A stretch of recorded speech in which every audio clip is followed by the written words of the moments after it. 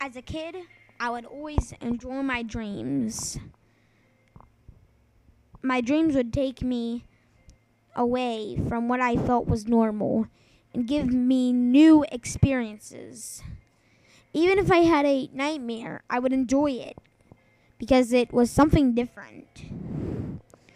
Night to night, the moon would fall to the earth, buildings would fall to rumble in front of me, and the trees would dance to the rhythm of crashing. As an adult, I didn't enjoy my dreams. They would be violent and muddled and start to merge with my life. In one of my dreams, I saw my wife brutally beaten, my dog running for a ball off a cliff, and my son shot in the head.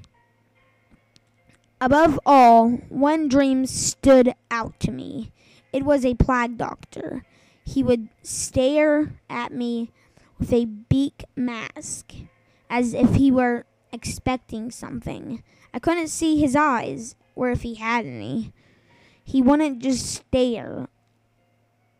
The mask with no eyes would stare at me, even though I couldn't see it. He had a twisted grin on his face. His face,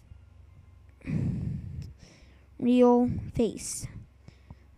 That beak mask would stare with a blank expression. He would grin at me. Red bubbles showed up on my skin. I bled out my ears. The pain was unbearable, but I couldn't move. My skin blotched with a hideous pink. The Plague Doctor would hold up flower petals of the same color. I wanted to scream. I wanted it to end. I wanted to wake up. He would just grin and stand there. He watched me suffer. I would wake up. I would throw up in the toilet.